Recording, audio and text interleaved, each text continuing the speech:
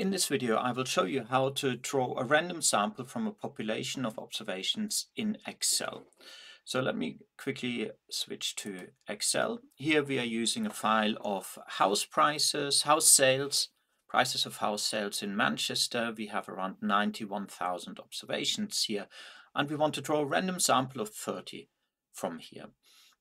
This is sort of a quite artificial exercise because in practice what you will have is you will not have the population but only one sample. But this is useful to understand sampling theory. So let's say we want to draw a random sample of 30. You could of course sort of go and sort of try to randomly select 30 rows, but that's not very efficient, especially if you want to repeat it. So we'll create a new column called rand, and in here we're going to produce a random number.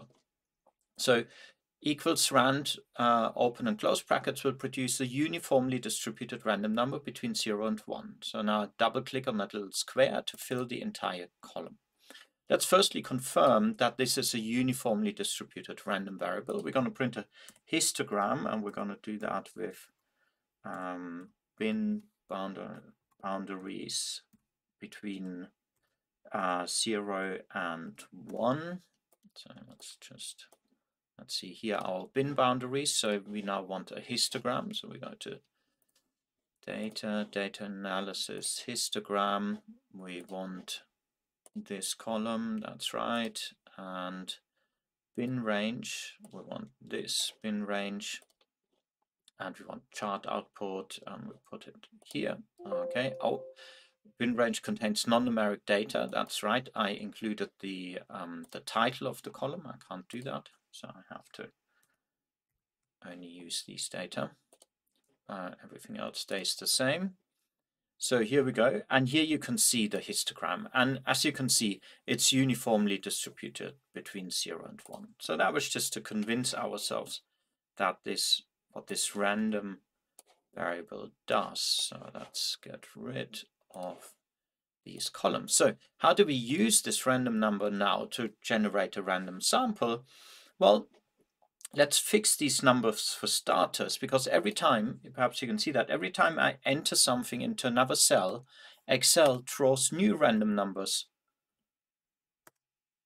in these cells. So that will be very useful actually in a moment, but for starters, let's just fix these numbers. So we'll copy them and then paste values. So now these are numbers, not functions. Now we can sort the columns by that random number. And now you see very small numbers here.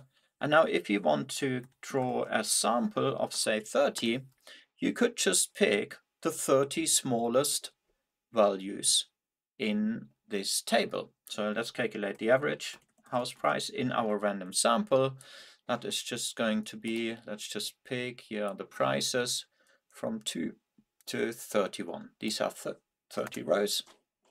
Here the average house price in that one sample is 264,208. Let's actually, I'll copy that over and I'll save it. I'll copy and I save a value. Okay, so we have one sample one. Let's call it sample one, the average house price. So you could of course also pick the 30 highest. Okay, but what we're going to do now is I'm going to go back into this field. I'm going to put the random function back in and copy that down. So we have new random numbers. Now I leave the formula. I'm not going to fix the values. Go back to sort. We sort again. And here is a new random sample. And you see we have automatically calculated again the average of this of our sample of 30 with the new random variable. So I'll just copy and paste that over here as a value, so we keep it. But what you see, whenever I do something, there are new random variables here. So every time I do, like I save that sample, I just need to go back now and sort again. And I get my new random sample, 21 to 15346.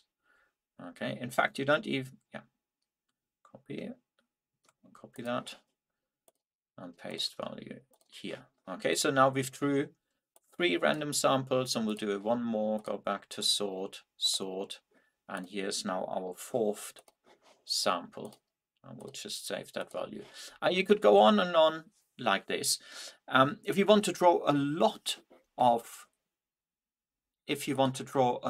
samples, like hundreds or thousands, then of course this is not a very efficient way, and you would perhaps use some other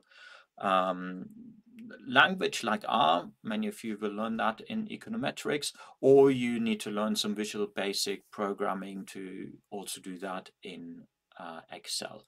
But I hope you now understand sort of the principle of drawing samples.